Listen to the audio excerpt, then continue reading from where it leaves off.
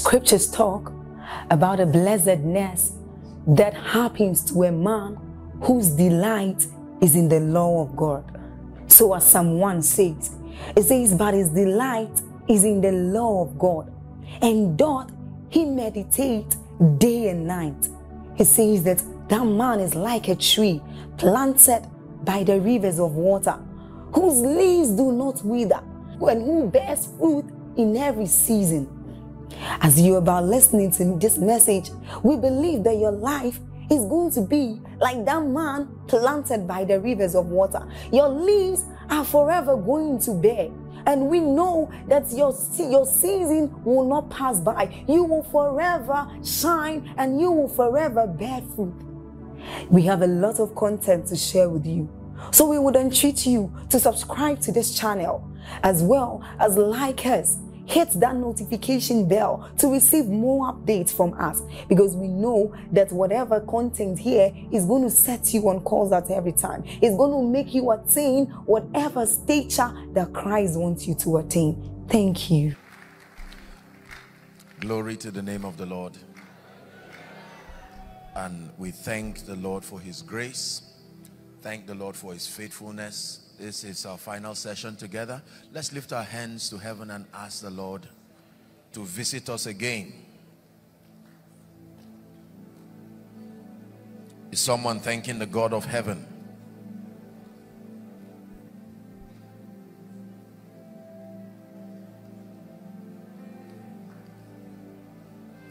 Speak to my heart. Give me an encounter. Let grace be deposited upon my spirit man for a life of exploits. The Bible says, for everyone that asketh receiveth. Someone is asking by faith and asking in faith.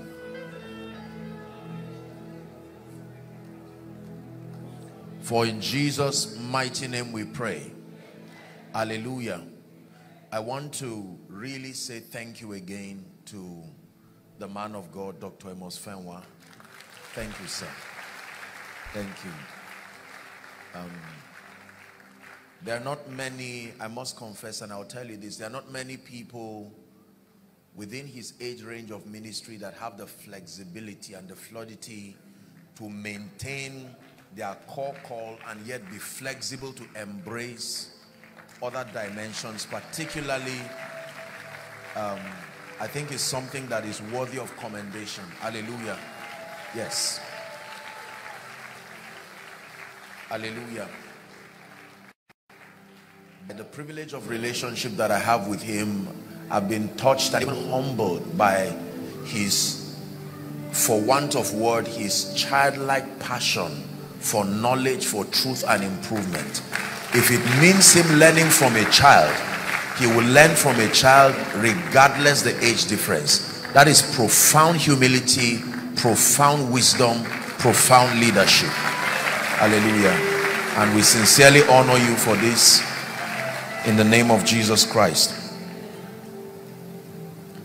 I just felt stirred to also do this. I want to say thank you particularly to all the workers who stand by the man of God in this church and lift up his hands. You see, I'm a leader myself, and I know that your vision is as potent as the people that stand with you and stand by you. While I sat down watching the worship team, I could see the sincerity of their zeal. It was not mechanical, it was with passion, it was in truth. I'm taking time to say these things because I'm hoping that some leader will learn. You are as powerful as the people that stand with you. The Lord gave the word. Great was the company of them that published it. The Bible says, in the multitude of men is a king's honor. When God raises people to stand with you, do not become too proud to acknowledge their contribution. And you do it once, you do it again. The human spirit functions by motivation. When people know that their contributions are being recognized and rewarded, then clear the stage and see them give their best and give their all. One more time, let's give it up to all the workers this global ministry. Amen. Are you ready? So we'll be spending a few minutes as I charge us on this final session, and let me pray that and ask that you open up your heart. Every moment in God's presence is a moment of encounter. Hallelujah. Please be seated. God bless you. I'm teaching very briefly on the prayer of faith. The prayer of faith. Let me encourage you to make reference to all the teachings for this conference, but particularly the sessions that we've had together. The ministers conference, if you can have access to the teaching. And then yesterday night's teaching, just a quick recap. I taught us yesterday that there are two components to building and manifesting Bible faith. Number one, the Bible says, take heed what you hear. Hallelujah. Please allow me honor a great man of God and a great friend in ministry, Reverend Ike Wednesday. Thank you so much. Such an honor to see you. Thank you. Hallelujah. And so the Bible talks about taking heed what you hear. Remember the teaching yesterday? And I said that your faith is built based on the correctness of the spiritual information you have access to, not the spirituality of the information. And information can be spiritual and yet wrong. The potency of faith is built upon the rightness and the correctness of the information. Hallelujah. The Bible says that you be careful lest what you call light be darkness. So it's possible to hold on to what you call a body of truth, a body of knowledge, but it is not true light. I like how the Bible puts it. It says, that was the true light that lighted every man. That means there are other kinds of lights, including false lights. And you know they are false because the potency that should come with light is not administered in the presence of real life situations. So the Bible tells us to be mindful of the accuracy of the information that builds our conviction. Hallelujah. There is a construct of spiritual knowledge that empowers the believer to walk by faith. Not every spiritual information sustains the ability to plant faith in your spirit. There is an exact body of light that builds the believer. The second component we looked at yesterday, the Bible says, be careful how you hear. So not just what you hear, the correctness of the information, but how you hear, your attitude and your response. Paul was speaking to the Hebrew church and he says, there remaineth a rest for the people of God. He says, for the gospel was preached unto us like it was to them, but the word preached did not profit them, not being mixed with faith in them that heard it. There is always a response. Jesus was looking at the disciples at, the sea while he walked on water, and Peter said, if it be thou, bid me come. And he never said, Peter, come. He just said, come. That means whoever responded was the one who will receive the miracle. In this case, only Peter took the step. So only Peter had the opportunity to experience what walking on water was. Hallelujah. So most people do not respond to the word of God. They hear, they are excited, but they do not respond.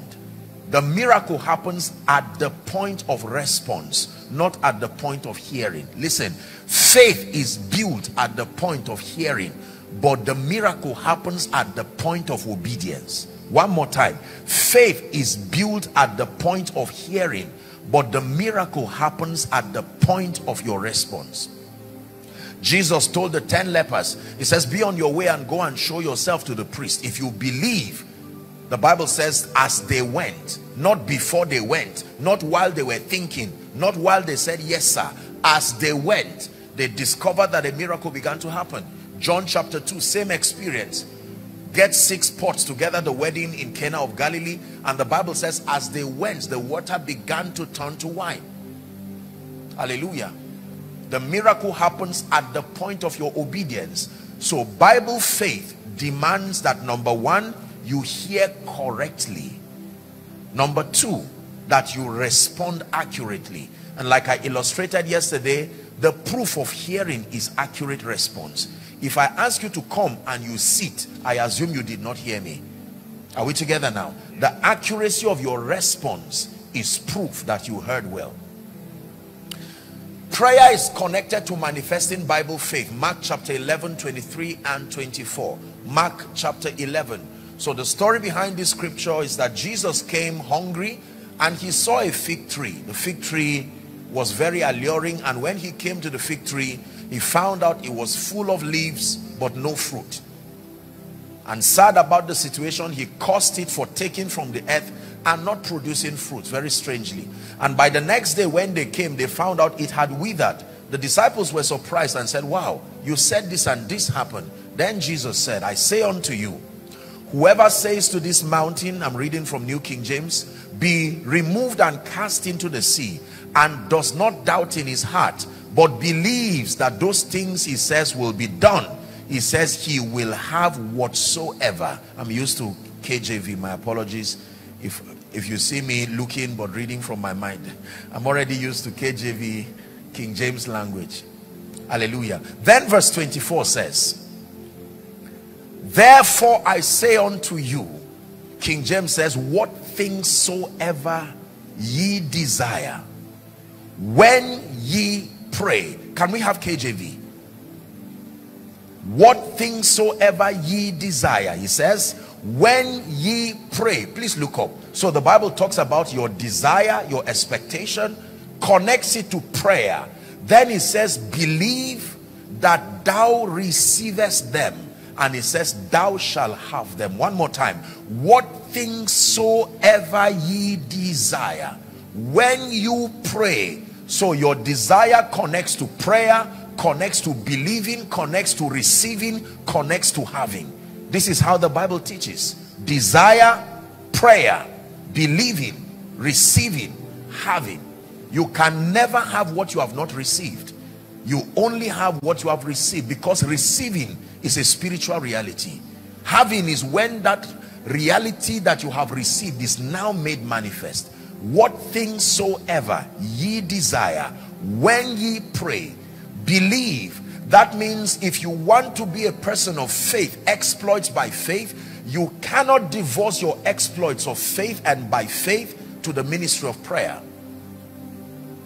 Please walk with me and let's go to the book of James. James chapter 5.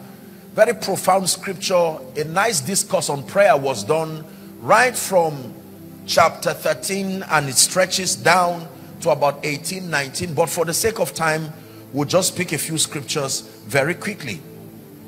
So the Bible says in verse 13, is any among you afflicted? It says, let him pray. Is any merry? Let him sing psalms. 14. It says, is any sick among you? Lend me your attention now. Let him call for the elders of the church and let them pray over him. So he's saying that there is a kind of prayer that can be said over the afflicted, even the sick, anointing him with oil in the name of the Lord. Let's shout verse 15 together if you're a Christian. Ready? 1, 2, read. And the prayer of faith.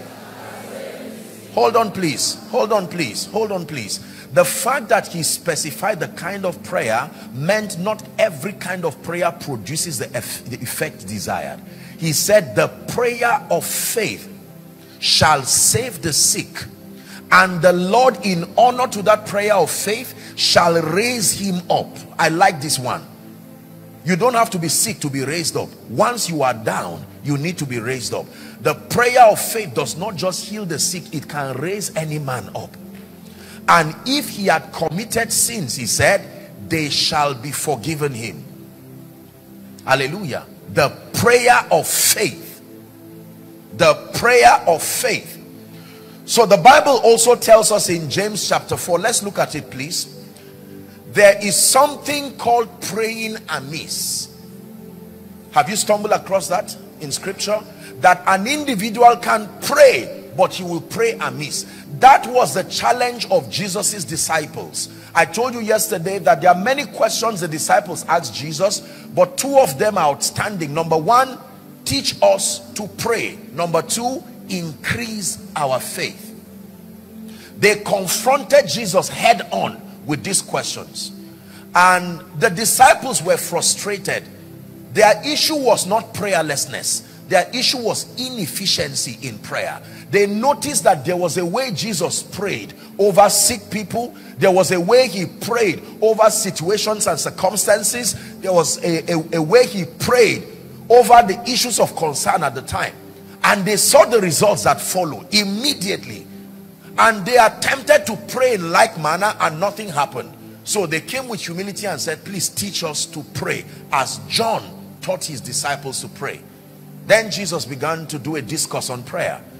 James now is teaching us that a believer can be prayerful and yet your prayer can be impotent. And the reason why the prayer of the believer becomes impotent is because the believer can be prayerful, but that there is a possibility that that believer can pray amiss. Are we learning? From whence cometh wars and fighting among you?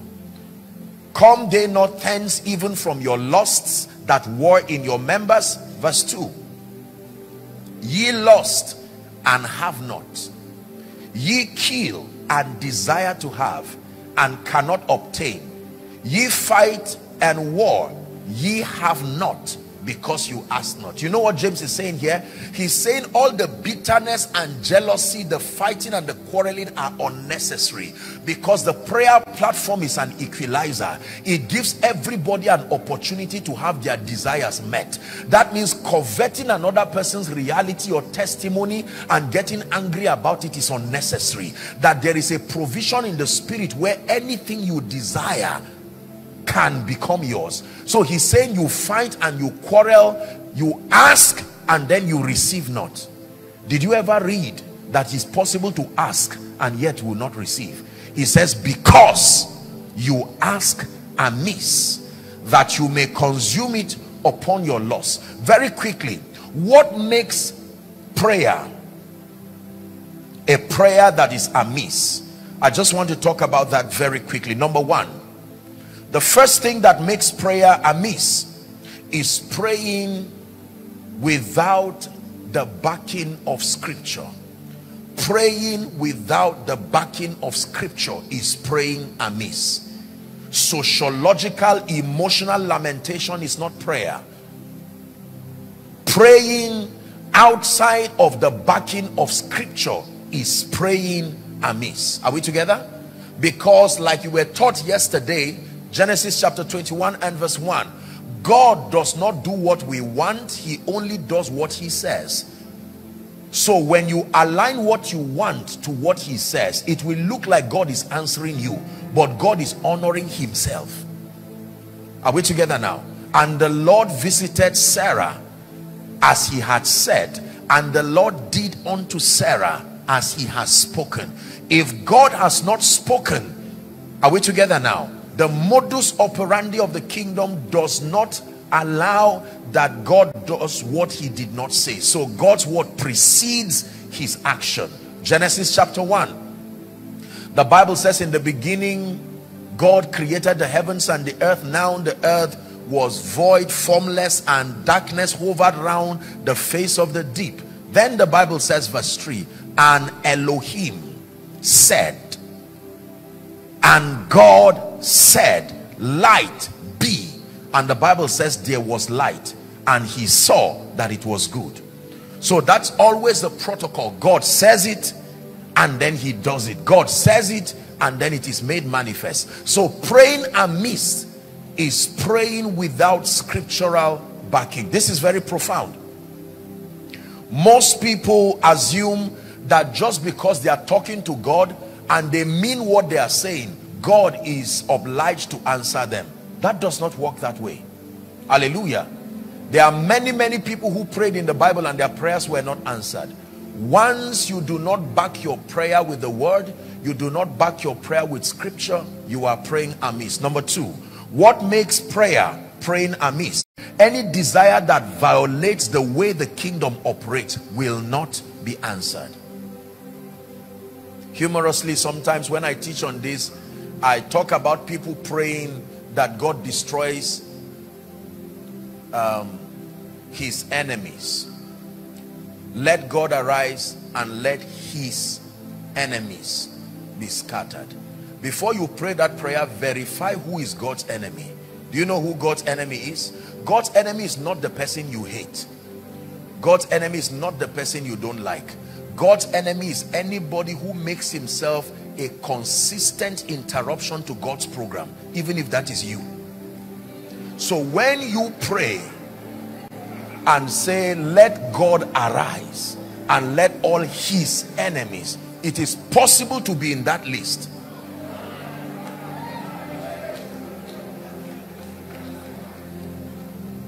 You doubt me? Ask Jonah. The fact that you fight the will of God, even if it's for that moment, makes you his enemy. Anything that is antichrist is God's enemy. Anything, not anyone, anything. Are we together? So when you pray with a motive that is wrong, that was the singular reason, based on my study and in my opinion, why the prayer of Hannah was not answered. The goal was not having a child that fulfills the purposes of God. The goal was a competition, trying to have just like Peninnah, and it was not enough for heaven to move on her behalf. So the issue was not having a child. The issue was wanting to feel like a woman just like Peninnah because of the mockery. You would think God would be moved by her tears, and the years kept multiplying and it looked like heaven was silent. One day she changed her motive, paraphrasing, Lord, you are looking for a prophet, let my womb produce one. She prayed once, not twice, once, and the child came. So when you come to God and say, Lord, I want money, I want ministry, I want anointing, I want this, there is one question heaven will echo back to you: why? If you cannot answer that question, why, you will not get an answer from heaven. Because everything created by God was designed to serve his purposes. Everything created by God, everything that secures God's attention and support, must serve his purposes. Are we together? So praying amiss, number one, without scriptural backing. Number two, with a corrupted motive. Corrupted motive. And then finally, number three, what makes prayer amiss? Praying without faith. That means without the willingness to obey God. There are many things God mandates that we do to commit him, but most believers will prefer to go through the sacrifice, the burden of shouting over heaven, than to take that action of faith. For instance, there is no amount of prayer that will substitute for obedience. There is no amount of prayer that will substitute for obedience. If God gives you an instruction and say, bring a seed to your father in the Lord, and you say, Lord, rather than giving him the seed, let me fast for 2 days. You will fast, and it's just your spiritual life that will improve, but that result you want to get, you will not get it. Obedience indeed is better than sacrifice. There are many believers who prefer to pray in replacement to obedience, and the reason is because in prayer you just dissipate energy, but obedience many times will cost you. It will cost you to part away with physical things. Hallelujah. The Bible says they heard the word just like we did, but the word did not profit them, not being mixed with faith. Can I tell you, one of the major assignments of prayer is to help you know the will of God. The moment the will of God is known, you obtain grace to walk in keeping with the conditions that commit God. Once your part is not played, you render the word impotent. Hallelujah. For instance, the Bible talks about diligence as a requirement for greatness. If you pray with a commitment to remain lazy, you are not going to have the prayer answered. At best, God will show you through dreams and visions that laziness is why you are there. Are we together now? Yeah. Prayer was not supposed to replace the various responsibility components that commit the believer as far as getting promises manifest. I think it's a mistake that is done in church. There are many people who perpetually live, walk in disobedience and expect that just because they prayed, it will automatically make that happen. The Bible says, he that wants friends must show himself friendly. If you're somebody who disregards people, you have a lot of disdain for people, pray the favor prayer you can. As far as that will concern, the answer will remain in the realm of the spirit, because the human components that need to partner with the Spirit of God, you have ignored them. And dishonor is the key that shuts any door. Are we together?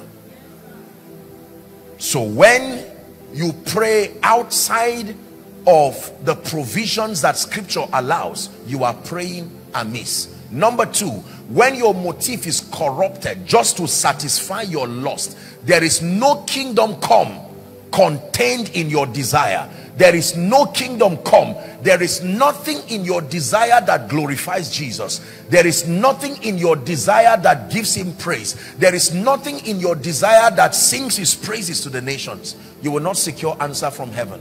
And number three, if you are praying without a commitment to obeying God or obeying the instructions that will come from that prayer, there are many people whose prayer remains impotent because it's a waste for the Holy Spirit to instruct them in the place of prayer. Because when God tells them the things to do, they would not do it. Whatsoever he tells you to do, John chapter 2, he says to do. Having the readiness to judge all disobedience, it says, when your obedience is complete. Are we learning now? So this is very powerful. I watch believers, sincere believers who love the Lord, pray, dissipating zeal and energy, and you can see the mistakes that are made in prayer. And sometimes I'm moved with so much compassion, because I know that these people are praying with zeal, albeit without knowledge. What makes your activities in the spirit powerful is the understanding that supports what you are doing. The difference between giving as donation and giving as a spiritual commitment that brings you a harvest of increase is understanding, not just the seed. When you carry a donation mentality, there's no reward. The reward is that people will have a good perception about you, that they saw you dropping a seed, but it will not reach heaven. Are we together?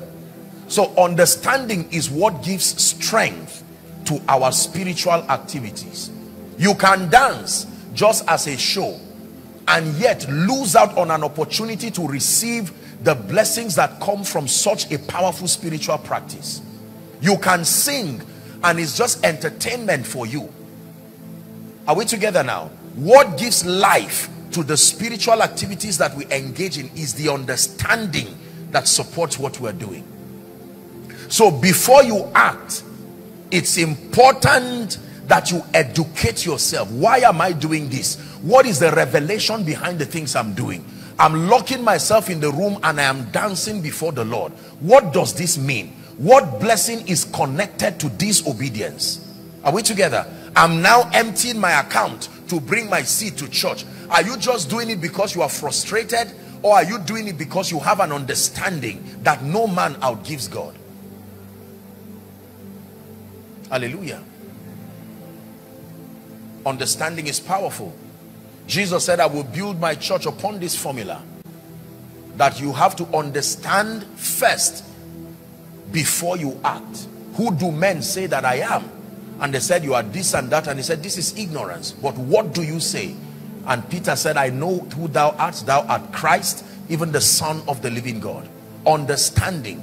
Understanding. It is the reason why two people can come and drop the same seed, the same amount, under the same condition, and even receive prophetic blessings from the man of God. One will go and return with testimonies. Another person will return as if he never came to church. Oftentimes the difference is not the anointing that came upon them, not the size of the seed necessarily, but the understanding that supported what they did. Hallelujah. Praying amiss. I'm praying for you that from today, may your prayer produce power. Amen. Shout a louder amen. May your prayer produce power. You may have heard me say, nobody lives what works. The reason why many people plunge into prayerlessness is because they are frustrated by the repeated cycles of dissipating energy without corresponding testimonies. When you pray and it produces, you will pray again. Am I right on that? When you pray and it produces. I was very touched when I saw the testimony of the 6-month baby, you know, just smiling and crying at the same time, enjoying. I said, my God, look at this. The power of prayer. You don't want to spend time crying to a God that in your case looks like an idol. Because you are praying, Lord, visit me, nothing happens. Arise for me, nothing happens. Okay, forget about me and visit my child, nothing happens. Everything you shout unto God, and then you wrap up your prayer by saying amen, and you walk out of that place knowing it will not be answered. Hallelujah. Do you know how powerful it is when everything you do produces results? Whatsoever he doeth prospers. Is that in your Bible? That includes your praying. Imagine how many people you want to see their conditions change, that if you had the power through prayer to change their conditions, and you've mastered the dynamics of potent, functional and answered prayer, you will pray and intercede with joy, because you already have the heart to see people's problems, you know, turned around. But for most people, we pray and pray and pray and nothing happens. Let me remind you again one last time. If your prayer is not answered, these are the 3 areas to check. Number 1, the word compliancy may be found wanting. That you are just praying emotional prayers. For instance, Father, thank you. You are the Lion of the tribe of Judah, Rose of Sharon, Lily of the Valley. And most people don't even believe what they are saying. They don't even know the implication of what they are saying. If you pick just one of those attributes of God and you study it, it will build your faith. What does it mean to be the Lion of the tribe of Judah? And after we wrap up all those things, we say, God, I'm here again.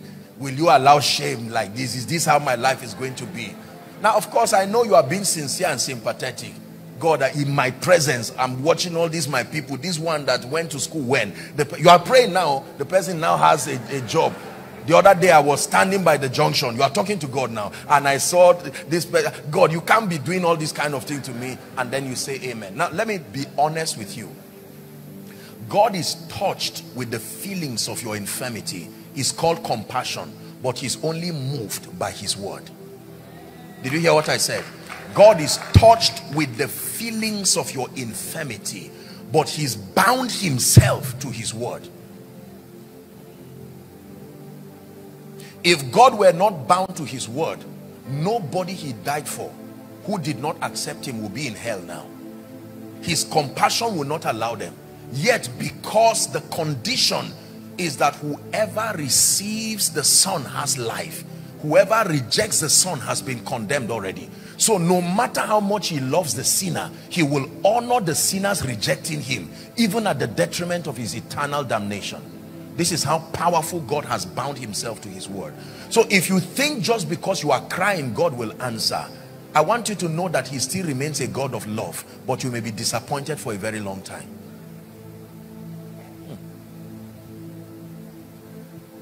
Church is quiet. I assume the word is entering your spirit, because I'm sure many people are just thinking, so this is what I've been doing. Praying outside of the scripture, emotional, sociological prayer, a mix of wise sayings. My father said, nobody trouble me and trouble you. Are talking to God. No, these things don't work that way. Pray like a believer.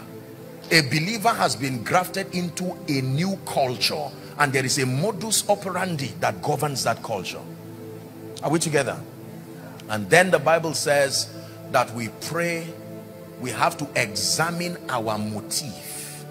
Our motive. Our motive. Our motive. God, you gave this sister a wrapper. Give me 2. I'm watching you. And God says, no. This is not how I walk. If that is why you are here, let's talk about something else. But as far as the matter of a wrapper is concerned, forget it. This is not how I give people wrappers. Father, I desire a covering to empower me to be able to reveal you more. Heaven says, now you are speaking our language. Let's talk again. Is someone learning now? This jealousy-driven prayer and fasting does not produce result. This envy-driven prayer and fasting, envy-driven ministry, envy-driven pursuits, God, either give me the same thing or take away the other person's own. The most important thing is let's be in the same position. No.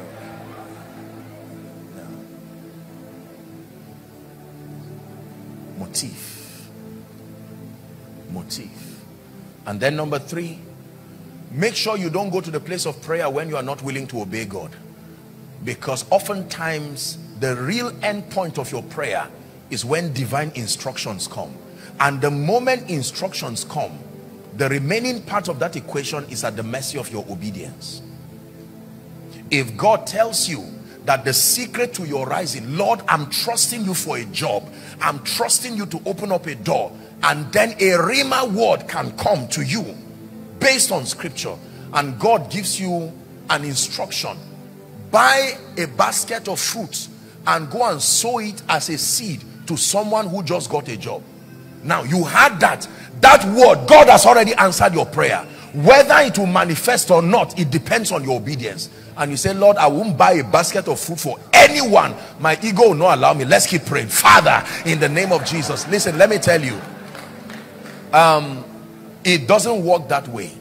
Obedience is a powerful force. Did you hear what I said? Philippians chapter 2 from verse 5. Let this mind be in you which was also in Christ Jesus, who though being God, equal with God, the Bible says, did not consider it robbery. Are we together? But that he laid aside everything and became a man, died. He was in the likeness of men, and the Bible says he died even the death of the cross. On account of his obedience, the Bible says he was obedient unto death. That is a realm of obedience. There is obedience unto inconvenience. There is obedience unto shame. There is obedience unto death. That is the highest level of obedience. Obedience unto death. There is obedience that does not kill you, but just inconveniences you. Empty your account does not kill you, but it's obedience unto inconvenience. There is a reward connected to that. The highest level of obedience that any man can manifest in this earth realm is this: obedience unto death. Wherefore, on account of this, God hath so highly exalted him and given him an office, a name that is above every other name. Let every other name fade away. Let every other name fade away, till there's only you. Let every other name fade away. You see, when you sing songs like that, this was the obedience that purchased that reality. So when you go to pray and instructions come as rhema, you must obtain grace to obey, and obey fast. Delayed obedience is disobedience in a measure, because we walk based on the law of times and seasons. You can obey God late and it will be equal to disobedience. When he spoke to Abraham, Genesis 22, he says, take now your son, your only son. The Bible says he arose early in the morning. There is timing to obedience. You don't obey when you want, you obey when the word comes. That is the reason why in the place of prayer, among the many things you pray for is the doing grace. The doing grace is what empowers the believer to take prompt action and reveal and redeem the time. I hope God is helping us already. We're still discussing praying amiss.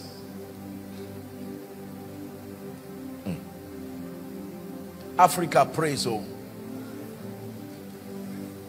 but most times we pray amiss. That is the truth. We pray sincerely, but we pray amiss. So the ratio of the energy dissipated to the results obtained from prayer is like putting a bucket in front of a tap, and it's coming drop by drop. So there are so many people waiting with their buckets, and it will take one person over 2 weeks, and yet that tap has the ability to fill up the bucket in less than a minute. You see, it matters that God answers you early. The Bible says, satisfy me early with your mercy. There is timing to the help of God. Are we learning now? Now let's consider what the prayer of faith is very quickly. If you know what it means to pray amiss, you should begin to already guess what it means to pray by faith. And the prayer of faith will heal the sick and God will raise him up. I know he was speaking in the context of healing, but I like the other part that says God will raise him up. The prayer of faith can raise a man up, a weak man to be strong, the poor to be blessed, a limited man to be unlimited. Prayer makes the small great, if it is the prayer of faith. And the Lord shall raise him up, and the Lord shall raise his business up, raise his ministry up, raise his influence up. Hallelujah. I'm praying for you before we discuss this. If there is anything that has kept you down, in the name that is above all names, that your life has been stunted, limited by the power that raised Christ from the dead, I speak over you that after today, in the name that is above all names, may you rise up beyond your imagination. You will marvel and wonder at what the hand of God is able to do in the lives of men. The prayer of faith can cause the Lord to raise him up, to raise him up, to raise him up. But thou, O Lord, art a shield for me, my glory, you lift my head. But thou, O Lord, art a shield for me, my glory, the lifter up of my head. I like that part. You're my glory, the lifter up of my head. He's my glory, the lifter up of my head. You are my glory, the lifter up of my head. Barely God can add to a man till you become strong as a nation. One man can have the strength of a nation when God helps you. It says, by God I can run through a troop, and by my God I can leap over a wall. Listen, behind the exploits of men is the jealousy of a mighty God that stands behind them as a mighty, terrible one. You define your possibilities in this kingdom when you are able to secure the attention of God. I quoted that scripture yesterday night. Have respect for the covenant, for the dark places of the earth are in a habitation of cruelty. The whole world lies in wickedness. There is no guarantee that people will indefinitely stand to support you, support your ministry, support what you stand for. Prophesy this song one more time. You are my glory, the lifter up of my head. You are my glory, the lifter up of my head. See the maker lifting you up. You are my glory, the lifter up of my head. You are my glory, the lifter up of my head. It is that same God and it is that same name that will finish up the payment of this building. It is that same God and that same name that will give children to the barren. It is that same God and that same name that will lift weak people in this church and make them strong and mighty like nations. It is that same God and that same name that will give visibility and power and grace to men. You see, let me tell you this. Men make boast in their knowledge. Men make boast in their achievements. There are some of us that do not have that luxury. The basis of the help of God, the basis for everything good that God has done today is attributed directly to the help of God. But I can tell you, God can make a man become a nation. He says, in thee shall all, Genesis 12:3, in thee, not from thee, in thee, connected to you, because of you, shall all the families of the earth be blessed. That right from where you are, here in this church, in Lagos, somewhere that nobody knows you, God is able to lift you. Listen, when God decides to raise a man, woe betides the force that stands against you. Then you will see the real power. God is not just a Lambo, he's a lion. He's a lion. Have you seen lions bring down great animals?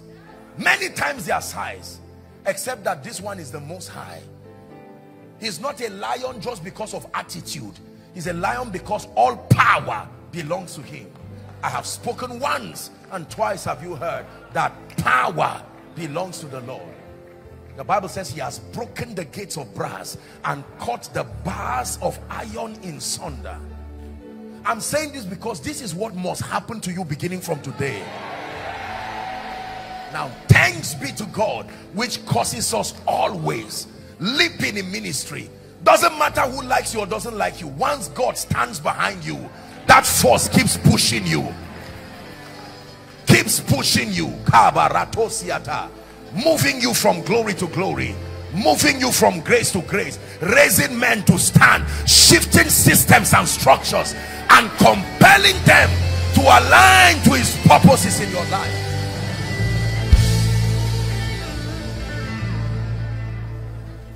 He told Joshua, he said, no man will be able to stand against you. I thank God it was Joshua he spoke to. No man shall be able to stand against you all the days of your life. He says, today I will begin to magnify you in the sight of all Israel, so that they will know that as I was with Moses. In 1 minute we are going to sing this song again. You are my glory. You are the lifter. See yourself rising. See yourself shining. See yourself excelling. Regardless the curses, regardless the yokes. See your ministry gaining traction and visibility by the power of the Holy Spirit. You're my glory, the lifter up of my head. You're my glory, the lifter up of my head. You're my glory, you're my glory, the lifter up of my head. You're my glory, you're my glory, the lifter up of my head. That is God for you. When God decides to come to your family and holds your hand, that I will lift you. You see, many believers truly, they do not know who God is.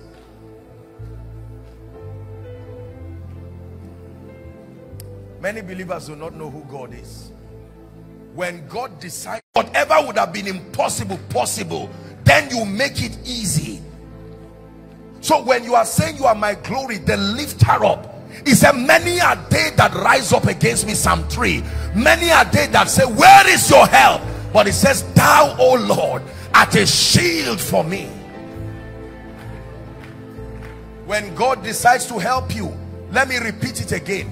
He makes things possible and makes things easy. Two things, possibility and ease. That is the assignment of help. So if you want to buy something and it is 1 million naira and you have 500,000, if I give you 500,000, I achieve two things. One, I made that purchase possible, but I made it easy. The help of God does not just make things possible, it makes things easy. Is your glory the lifter up of your head? You are my glory, the lifter up of my head. Remain my glory, the lifter up of my head. There are people here, It will not be up to 1 month. You will come and stand on this altar and say, look how God lifted me. Look how God changed my family. Look how God rewrote my story. Look how God gave me a voice. God raised strangers. Please be seated for a few minutes. I'm going to wrap up my session by making prophetic declarations, but let me just show you something. Honestly, I sense the water stirred in my spirit that someone, you have compassed a level for a long time. Don't make it look like God is not faithful. It's time to be angry. Listen, whatever you tolerate has the license to remain. Did you hear what I said? Whatever you tolerate has the license to remain. Your laxity to press for change is the authorization for tragedies to remain. The day you get dissatisfied, Lord, I cannot remain like this. Everything that is alive grows. Where is my growth? As proof that I'm alive. Biology and spirituality both agree that when a thing is alive, it grows. So if it is true that you are alive, where is the growth that attests to the fact that you are alive? That is why you must cause the spirit of delay. I've taught you that the classic character of delay is that the only thing that grows in your life is your age. Once the spirit of delay is upon you, nothing else grows, only your age. There is no justification of your days by the corresponding accomplishments. I want you to be tired today while you are listening to me. We came here to release our faith. If it is not working, don't keep quiet. Did you hear what I said? If it is not working, don't keep quiet. Say it after me.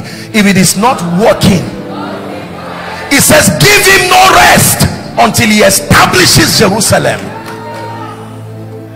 Now, what does it mean to pray the prayer of faith? Number one,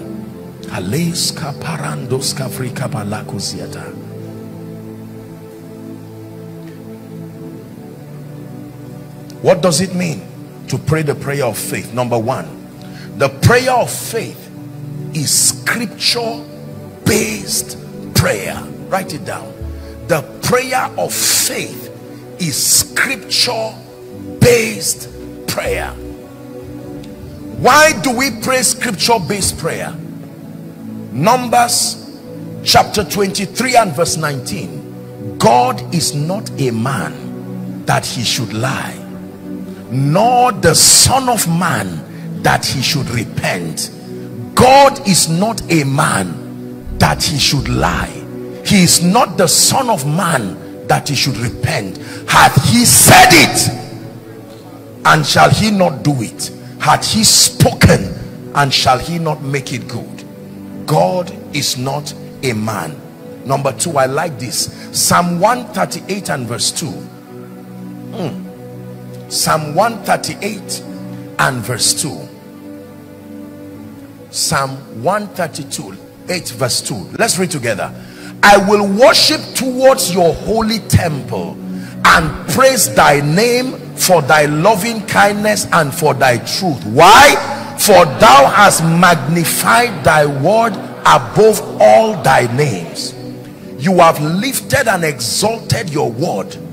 That means when I pray word compliant scripture-based prayer, I have a guarantee by the Spirit that God will not be tampered by any biases or emotions. He's exalted and magnified his word even above his name. Scripture-based prayer. Never pray and ask anything without presenting the scriptural basis that commits God. Father, I'm bringing before you my rent. What is the basis? I will tell you. The Bible says, watch this, if ye being evil, he was speaking to fathers, know how to give good gifts to your children. Now you come as a child and say, Lord, I am your child. You are father. The proof of fatherhood according to scripture is the ability to give. Are we together now? Yes. Oh, I know that I was careless. I went and did whatever it is, I went to go and use the money for my rent to celebrate a birthday party. Now I am in trouble. Father, your word says that your mercy triumphs over judgment. It says your mercies are new every morning. Your judgments are not new every morning. I come before you in repentance and sincerity. I have been careless, but I ask for your mercy for your name's sake. You are praying Bible-based, scripture-based prayer. Your child returns from school and it looks like things are not working. He's failing in the exams, beating the child, kicking the child, getting angry, getting frustrated, and say, God, this is your child. That's not how it works. Carry Psalm 112. Blessed is the man that feareth the Lord, that delighted greatly in his commands. God, you said my seed shall be mighty. This does not look like might. This looks like shame or reproach. I petition this child on account of the integrity of your word. This is how believers pray. This is prayer that produces results. Hallelujah. Are we blessed? You are a pastor and you are leading people. You are not seeing great people rise from your congregation. Go to God in prayer. Genesis 17 and verse 6. Lord, there is a covenant with you that greatness will come out of me. Genesis 17 and verse 6. Media, help us please. It says, and I will make thee exceeding fruitful, and I will make nations of thee, and kings not shall come to thee, shall come out of thee. You carry that and do a 3 days retreat with it, and you will watch somebody will tell you, I got a job with a multinational. Another person, I established a business in 6 months, it's been global. God is not honoring your word. He's honoring his word that you have made your word. Listen, this is the secret to mighty testimonies that you see. I vow before God that I will never raise a weak people. And it's not because I'm Joshua Selman. This is one of the anchor scriptures. Hallelujah. It looks like everybody is forgetting you. People are not remembering you. Go to God in prayer and cry. That night could not King Ahasuerus sleep. He said, bring me the chronicles. And he said, this person has done this. What has been done to him? And they said, nothing. And a book of remembrance was opened. You cry before God and you say, I have been part of the testimony of many people. Lord, they have forgotten me. He said, the keeper of Israel, he does not sleep, neither slumbers. And the wine presser said before Pharaoh, I remember my wrong this day. So it is wrong to forget those who help you. Did you hear what I said? It is a wrong that he remembered. I remember my wrong. That this person was the one praying with me. Now I got a job, and for 5 years I've not even remembered him to say take for tea and bread. He didn't say I remember my wrong. It is wrong. This is how we command results in destiny. Prayer becomes exciting when you are praying scripture. When you are praying nonsense, it will just frustrate you, and you'll be clear that your prayer will not be answered. Take time to write scriptures. Don't just shout. And God has helped people to put the scriptures for you. At least 2 or 3 scriptures. Go to God in fasting. Go to God praying. Lock your door. This church is not growing. Father, you are the God of increase. You are the God of increase. I will multiply them, they shall not be few. I will glorify them, they shall not be small. That becomes your scripture. Oh, they are not coming because the place is far. It's a lie. Where was the ark of Noah when the animals found their way to the ark? The ark of Noah was placed in one position, and the animals left everywhere. Noah did not know where the animals were, but there was an anointing that compelled them. It's called anakazo. It's a grace that compels. It said, go to the highway and the byways and compel them to come, that my house may be full.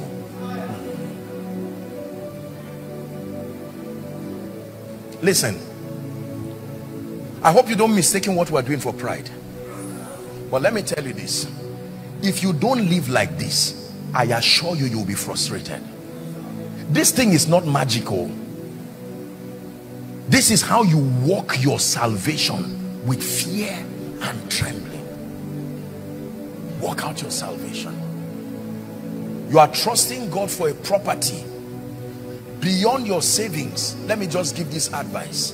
Beyond your savings, no matter how much money you have, you can have the money and the owner will say, I will not give you. There are many things money cannot do. Psalm 44 and verse 3. Somebody has received the revelation for his property this year. Psalm 44 and verse 3. They got not the land in possession by their own sword, neither did their own arm save them, but thy right hand and thine arm and the light of your countenance, because thou hast a favor towards them. Someone just looks at you and says, I'm working in the land office, I just feel like including your name for an allocation. And you will think it's one small land that looks like a kiosk you will be given, and you will never see the person again. If you think you have to know those who help you, safe journey. Did you hear what I said? It takes a long time to know one person, and yet you need many people cumulatively to help you. So the Bible says, strangers shall feed your flock. When you are praying for help, it must come from both known and unknown people. Abraham did not know Abimelech, but in one night, it was Abimelech that caused Abraham to prosper. He wanted to take his wife, and God said, if you touch that woman, you are dead. By the next day, all the blessings of Abraham was a peace offering for apology. So you can meet with somebody who does not know you and say, something is making me bless you. Tell the person, you are right. You don't know what I did in my room. That something has a name.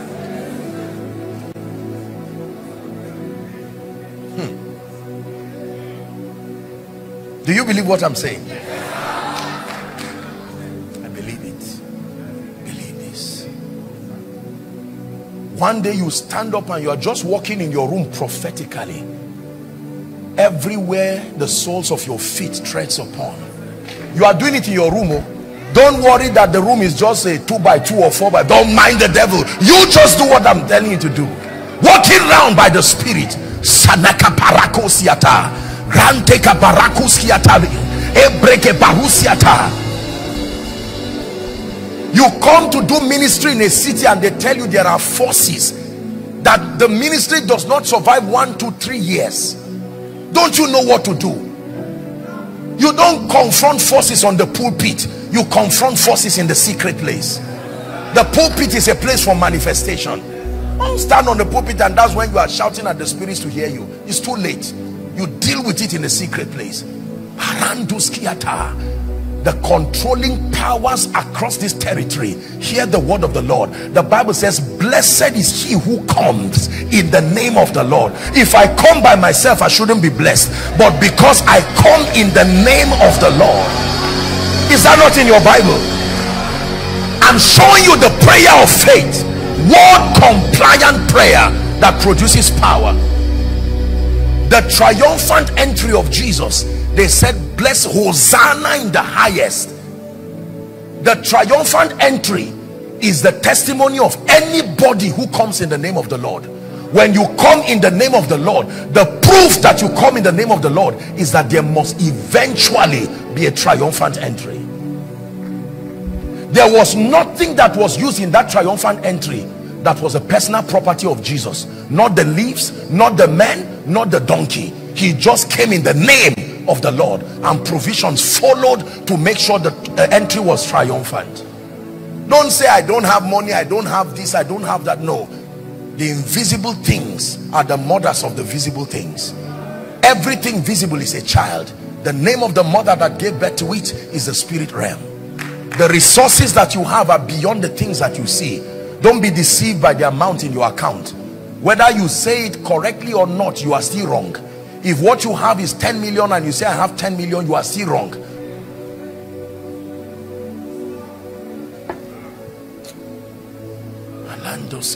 Do you believe this? I'm sharing with you my life sincerely under God. This is what I do in the secret place. By the Spirit of God. Get angry in your spirit. Stop pampering the devil around your destiny. I told you, when Satan comes, he does not come to discuss, he does not come to advise. When he comes, he will kill, he will steal, he will destroy. One more time, He will steal, he will kill, he will destroy. Everybody begins to hate you in the place of work. That's an affliction. What did the Bible say to do when you are afflicted? Pray. You are just discussing it with people who cannot help you. What is making my general manager hate me? Direct superior hate me? Even the cleaners hate me? No, I'm a spiritual man. I know this is not a sign of the favor of God. Something is wrong. And you return back home. Somebody says, can we come and watch a movie? Sorry, another time please. You lock your door. Thou anointest my head with oil, my cup runneth over. Lord, what told you? If you are not from this, you are not from that. No, no.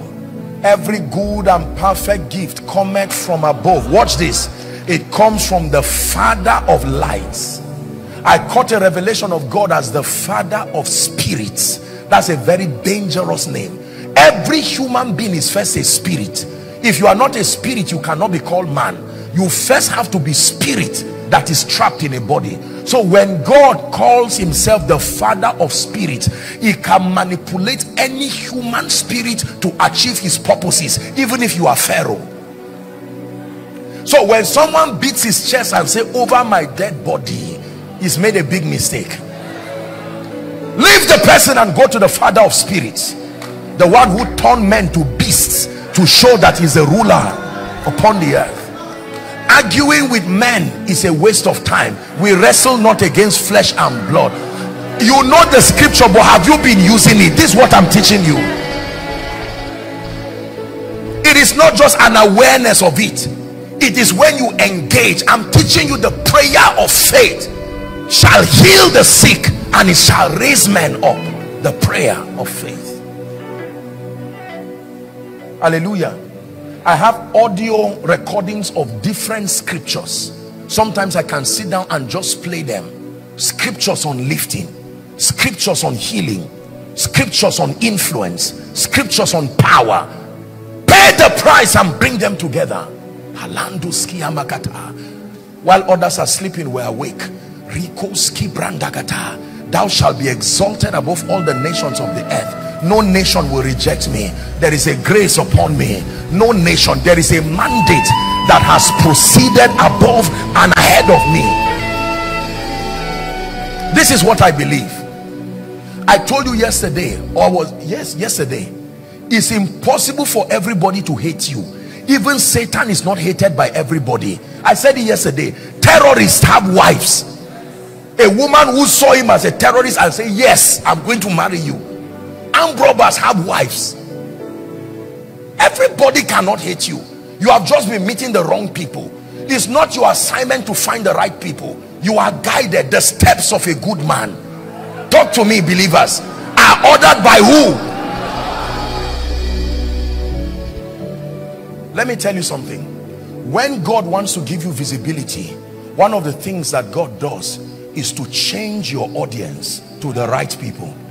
There are many gifted people, but because you are positioned around the wrong people, it is painful when you are gifted, but the people hearing you are not the ones mandated to bless you. They will disregard what you carry, no matter how much you carry it. There are CEOs today that are global in potential, but the people around their lives do not have the capacity to discern, recognize, nor honor what they carry. Everybody you see lifted came across this miracle of being repositioned to the right people. Let me tell you how visibility happens. God brings you to the audience that have been praying for your grace. Yes, sir. Whether you're in music ministry, whether you're in word ministry, don't ignore what I'm saying. You will suffer in life and ministry. Honestly, if you ignore it, it's true. Somebody looks at you and says, does this not look like the person we have been praying for? And don't say there are many people. That's not your business. Your possibilities are defined by your faith and conviction. Don't say there are many people. No, someone can look at you and say, based on this, you look like the secretary I've been praying for. And then the person now says, how much should I give you? And God says, keep quiet. You would have said 200,000. The person says, can you manage 2.5? And you almost want to fall down. But because of how the person perceives you, the person will think, listen, when you get into the atmosphere of the right people, they will perceive you sometimes to a point of flattery. You will think they are lying to you. Believe what I'm telling you. This is how God lifted me. Once upon a time, with all, of course I know that everybody has that phase. You can go somewhere where you are not honored and appreciated. Is as you are climbing the bike going, they will bring out the honorarium like a bribe and squeeze it in a 2A exercise book and say, please, as you are going, thank you. But when God wants to help a man, God puts together the audience that have both the resources and the recognition of what God has given you, and God will flaunt you like a trophy in the presence of your helpers, and that becomes the end of it. You will never go to the prison again. Let me prophesy over someone in the name that is above all names. I'm praying for you. May God reposition you to the right people. May my God reposition you to the right audience. May my God reposition you to the right people. Hallelujah. I have 5 minutes. Let's tie this up. What is a prayer of faith? So number one, please be seated. Word-based, word-compliant, scripture-based prayer. Number two, what is the prayer of faith? The prayer of faith is prayers in accordance to the revealed will of God. Prayers that is in accordance to the revealed will of God. 1 John 5:14 and 15, please. Prayers that is in accordance to the revealed will of God. According to scripture, one of the ways that we redeem time is to know the will of God. The Bible says to walk circumspectly as wise and not as unwise, redeeming the time, and that by knowing what the will of God is. Let's read this scripture. One to read, please. And this is the confidence we have in him, according to his will. HCC, shout it. Say, according to his will. Say, according to his will. Yes, according to his will. That is the missing link for many people's prayer. They pray, but it's not according to his will.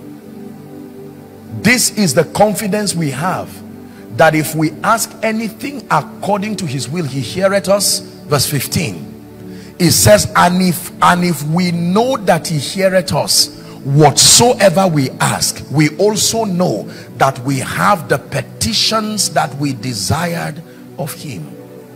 What is a prayer of faith? Praying in accordance to the revealed will of God. Is it the will of God to heal you? Do you believe that? Do you have a scripture for it? Then you can pray demanding healing. Is it the will of God to bless you? Do you believe that? You see, before you ask anything, verify if your prayer request is consistent with the will of God. Verify. Where it is not everything about your desire that is stated directly in scripture. That is the advantage of praying in the spirit. Every time the revealed will is unknown, you pray in the spirit until the spirit who searches the mind of God, when he reveals to you the will of God, there must be a scripture that connects to his will that you now know. Are we together? It is not everything you desire that is directly written in scripture. There is no name Lagos in scripture. There is no name for where your house will be in scripture. Lord, where am I going to be? That's where the prayer language comes. You stay, the moment you begin to pray in the spirit, the Bible tells us that the Spirit of God is the wisdom of God, that he has the unique ministry to search the mind of the Father, and he can transport to your understanding that which is consistent with the will of God. He's able to reveal and help you know the things that are freely given. But once the will of God, the knowledge of that will is revealed, the next thing is to switch back to word compliant prayer.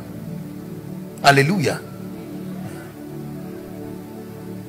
Number three, and I end here. What is the prayer of faith? The prayer of faith is persistent prayer. Persistent prayer. Prayer that does not stop till the answers arrive. James 5:17. The prayer of faith is not a one-time prayer. It's a prayer that holds on, knowing that it may take time, but that the word of God will surely be made manifest. Elijah was a man subject to us. Is still the same flow of scripture, explaining to you what the prayer of faith is, that the Bible later calls a fervent and effectual prayer that avails much. It says Elijah was a man subject to like passion as we are. The Bible says he prayed earnestly. This is one definition of the prayer of faith. The prayer that is prayed earnestly. Persistence, consistence, that it might not rain. And the Bible says it rained not on the earth by a space of 3 years and 6 months. Next verse. The Bible says, and he prayed again. And he prayed again. And he prayed again. He prayed in January. He still prayed in February. He still prayed in March. Again is what makes any prayer the prayer of faith. You pray again. You pray again. You pray again. You pray again. Do not think you're praying again is a sign of unbelief. It's not true. It depends on what you are saying. Jesus prayed repeating the same words again. Repeating the same words. Pray again.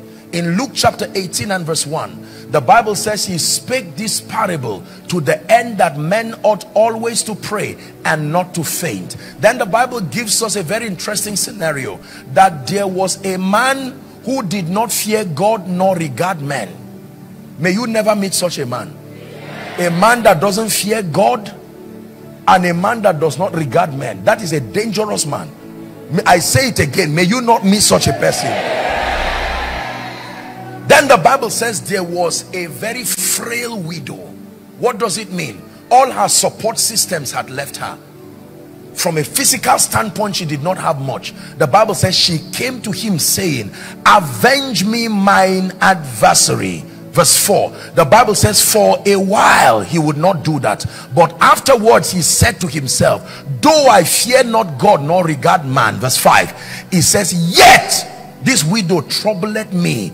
And how does she trouble him? I will avenge her lest by her continual coming. He's teaching the character of prayer that works. That this is a frail woman with no ability to fight this man physically, but she used the power of persistence. The Bible says give him no rest until he establishes Jerusalem as a praise. Is it all right to pay for something for 1 year, for 2 years? Ask Abraham. For 25 years, and the Bible says, and after he patiently endured, he obtained the promise. Persistence in the spirit is a sign of stamina, is proof you still believe God. And the prayer of faith shall heal the sick, and the Lord shall raise him up. Please rise up on your feet.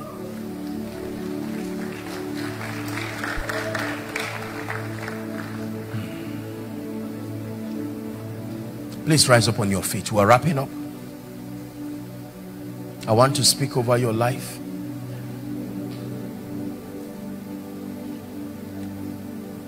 I share the burden that is in the heart of God's servant to see you produce results.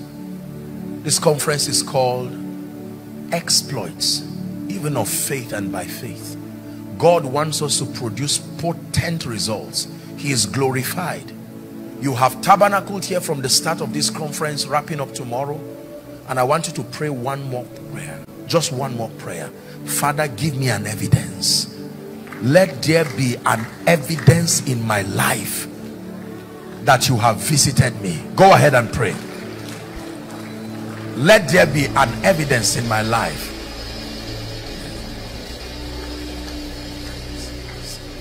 Let there be an evidence.